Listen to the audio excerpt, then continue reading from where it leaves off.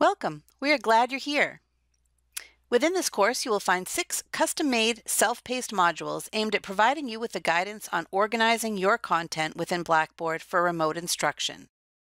These modules are cafeteria style. Pick the items you would like to review, or it is our hope you will review them all. These modules will be available to you on an ongoing basis, enabling you to refer to them again and again. The 6 modules included in the instructional continuity through remote instruction with Blackboard are Course Introduction and Communications, including adding your contact information, announcements, using the discussion board, adding your syllabus and expectations for your time together in the remote environment. Adding content and assignments to your course includes creating and editing content with Blackboard, attaching files for students, creating and providing feedback on assignments, and more. Ultra Collaborate is Blackboard's virtual meeting tool.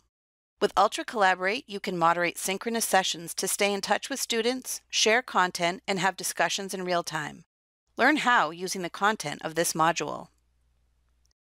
The Blackboard Gradebook module will provide you with an overview of Blackboard Gradebook, how to add a column, how to grade using rubrics, grading discussion boards, and much more. UDL and Accessibility will help you to learn how to make your Blackboard remote course and materials more universally accessible regardless of device or delivery method.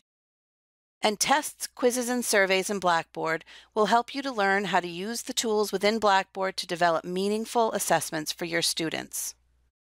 Each item will include a brief description of the tool within Blackboard, a printable, detailed job aid, and a brief video when needed, walking you through each of the steps. Please remember that ongoing phone, virtual, and limited in-person support is available throughout the process of implementing remote instruction. The team is ready to support you as we come together during these unprecedented times.